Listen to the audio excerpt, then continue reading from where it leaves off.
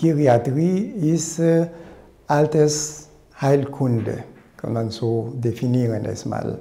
Und die Geriatrie hat mit Erkrankungen des alternden Menschen zu tun, die natürlich sehr viele, mindestens 3, 4, 5 Erkrankungen haben.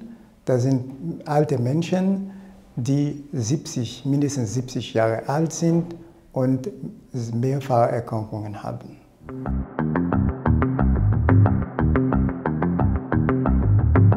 Ja, das ist auch schwierig. Das sind alte Menschen. Man kann sich vorstellen, dass im Alter Organveränderungen stattgefunden haben und die Menschen haben mehrere Erkrankungen.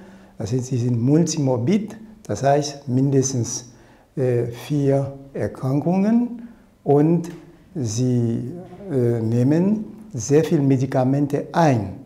Und alle Erkrankungen müssen behandelt werden und man muss einen Kompromiss finden und schauen, ob sie zusammenpassen, ob es Wechselwirkungen oder Nebenwirkungen gibt in der Therapie, die sogar den Zustand des Patienten verschlechtern könnte.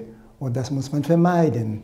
Und das ist die Kunst in der Geriatrie, dass der Geriater, wenn er seine Behandlung durchführt, genau hinschaut, was wirklich dem Patienten hilft und wie kann man diese Polypharmazie, wie man das nennt, das ist diese mehrere Medikamenteneinnahmen, wie kann man das auch reduzieren, und damit es dem Patienten besser geht.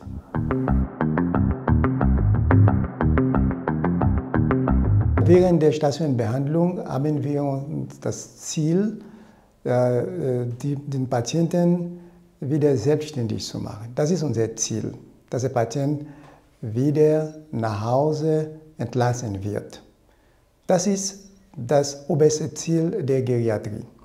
Sollte es Schwierigkeiten geben, es gibt Menschen natürlich, die allein sind und Funktionseinschränkungen haben, und dann merken wir, dass einiges fehlen, zum Beispiel in der Versorgung, dann ist es unsere Aufgabe, die Versorgung zu verbessern, dass der Patient gut versorgt wird nach der Entlassung.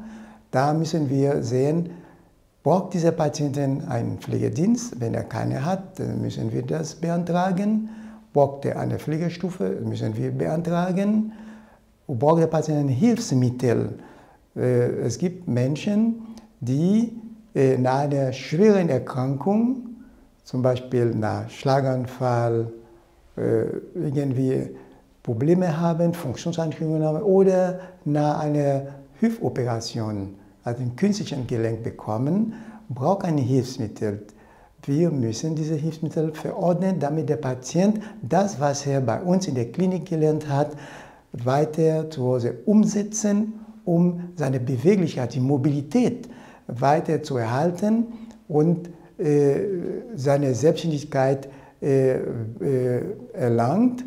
Und das, was wenn wir merken, dass der Patient zu Hause nicht zurechtkommt, nicht allein zurechtkommt, dann müssen wir überlegen, geht dieser Patient in eine Kurzzeitpflege oder braucht er einen Heimplatz. Es gibt selbstverständlich Patienten, die Restbeschwerden haben und wenn sie in der Akutgeriatrie behandelt wurden und es gibt Restbeschwerden, zum Beispiel Restfunktionseinschränkungen, aber sie können ein bisschen laufen, und dann gibt es die Möglichkeit, noch eine geriatrische Reha zu beantragen, beziehungsweise eine Behandlung in der Tagesklinik.